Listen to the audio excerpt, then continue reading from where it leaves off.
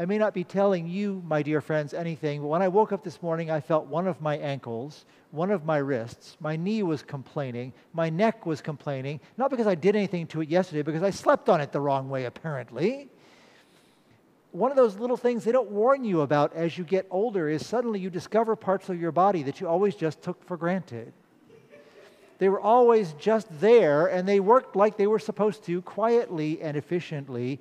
And then suddenly, they may not hurt all the time, but you know that they're there.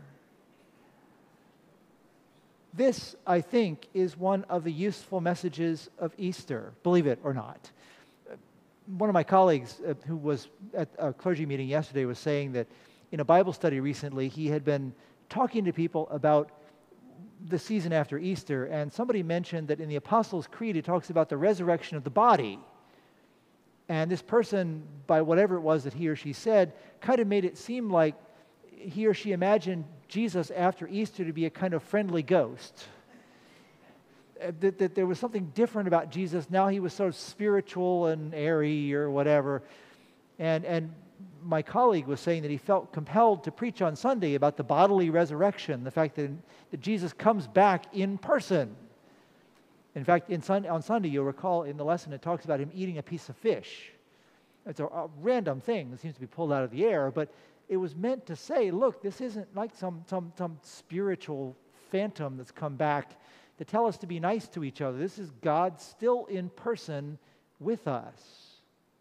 God who has now gone into heaven in a physical body. This is important for you and for me in the season after Easter as we try to figure out what it means to us. It's very tempting, I think, particularly for us, to try to make it into something sort of spiritual and metaphorical. Well, it's about new life. Maybe you'll get a new attitude. No, it really is about something that's meant to be embodied and physical for each one of us. When Jesus says in the lesson this morning, I am the bread of life. Anyone who believes in me will never be hungry or thirsty.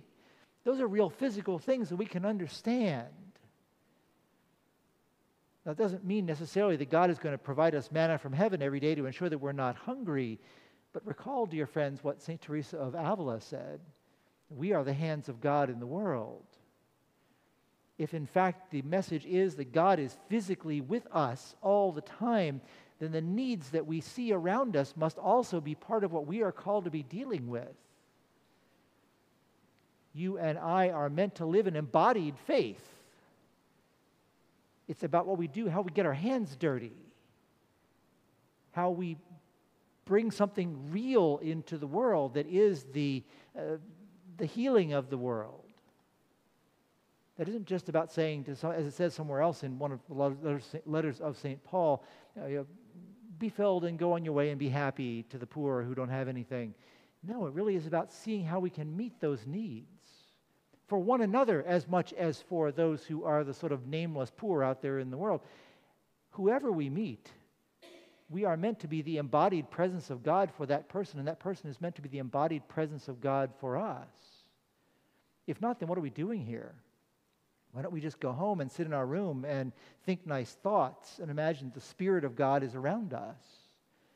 It's only when we meet the other believers, the other followers of Jesus, other human bodies who are just like us, only not at all like us, that we are able to see what it is that God intends each one of us to do and intends all of us to do collectively.